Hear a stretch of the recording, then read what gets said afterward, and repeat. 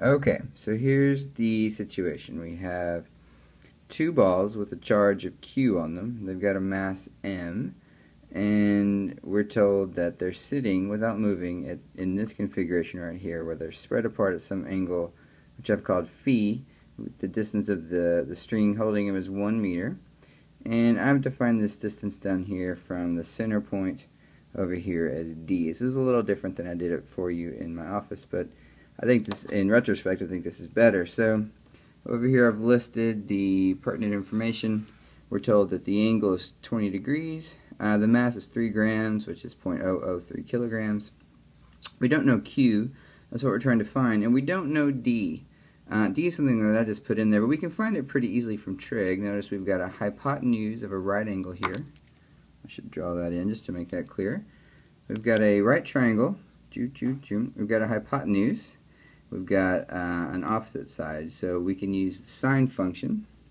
Sine of phi is defined as the opposite over hypotenuse. In this case, it's going to be d over 1 meter, so all I've done is solve this equation for d. And when I get this, that d is equal to the sine of phi meters. So I'm going to use that later.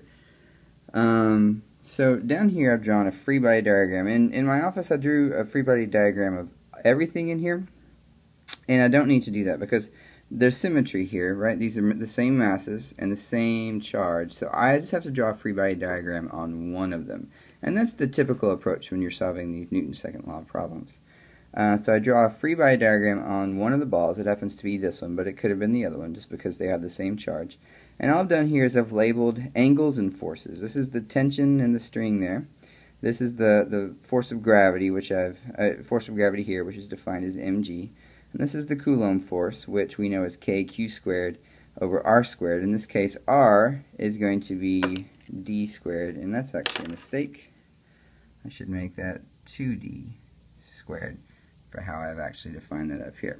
No problem. So that's 2d squared. That's just the distance between these. That's the distance, because this force that's acting on this ball is coming from this ball. So the distance between those here is 2d. No big deal. You could call that, you could define this a little differently if you want to. This is how I've done it. So over here, I have applied Newton's second law. We know that this is in equilibrium, which means nothing's accelerating, so I can apply this. The sum of the forces equals ma, and here, because it's in equilibrium, a equals 0. So the sum of the forces equals to 0, and again, to be explicit here, I should make these vectors.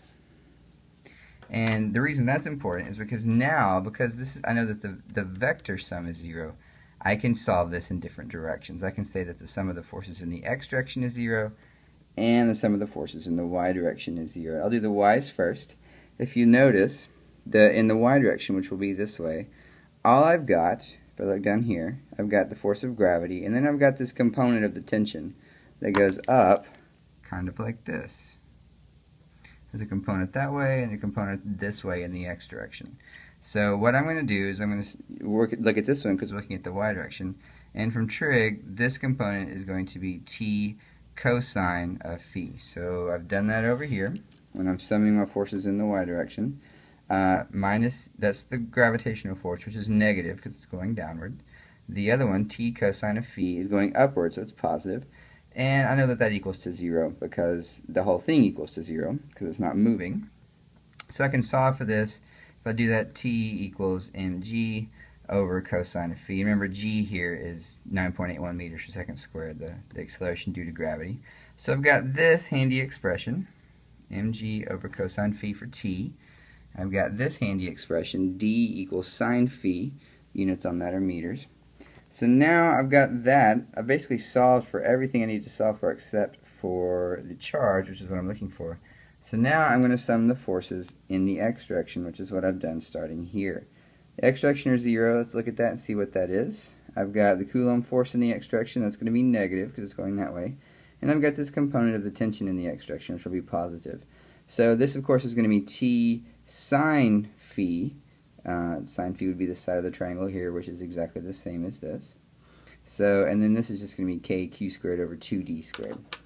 So I can do that here. T sine phi minus the Coulomb force, which is this one. I haven't unpacked it yet. I just wrote it like this to save time. I'm going to unpack it eventually because I have to get to q, right? So I'm going to come over here. This is equal to 0.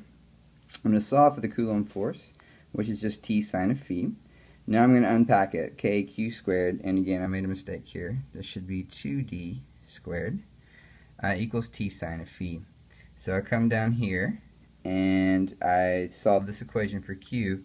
What I'm going to come up with is this should be a 4 right here, because if I square 2d, I'm going to get 4d squared, right? So I'm going to have 4d squared times T sine of phi all over k. So at this point I need to do some more substitutions, because notice I don't really know what t is, I don't really know what d is, but I've solved for those quantities over here. I solved for t right here, mg over cosine phi. I solved for d up here, sine of phi. So I'm going to plug all that in here. I'm going to get 4, which comes down. D squared, remember, is sine of phi from right there. So when I square that, I get sine squared phi times another sine phi gets me sine cubed phi, and then that's going to be over k. And then when I plug in the t value, I've got mg over cosine phi, which is here, mg over cosine phi. And then because q is squared in this equation, I'm taking the square root of all that. And you have numbers for all of this stuff. We know what 4 is. We know what phi is, so we can just plug in the sine of phi there, cubed. We know what the mass is. We know what g is. We know what k is, 1 over 4 pi epsilon naught. And we know what the cosine of phi is. So we just plug all these numbers into our calculator, and out pops q. Alright, hope this helps.